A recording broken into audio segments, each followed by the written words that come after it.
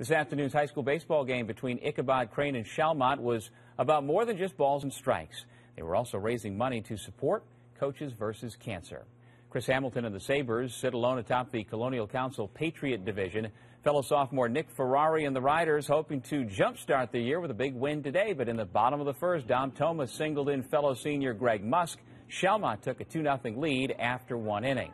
Bottom two, the Sabres would load the bases for Toma, who went 3 for 5 with 3 RBIs, but that line drive snared by Pierce Riley and turned into an inning-ending double play. Meanwhile, Matt Capovani struck out 11 over 6 innings of 5-hit ball for the win. Schalmont continues to set the pace atop the Colonial's Patriot Division.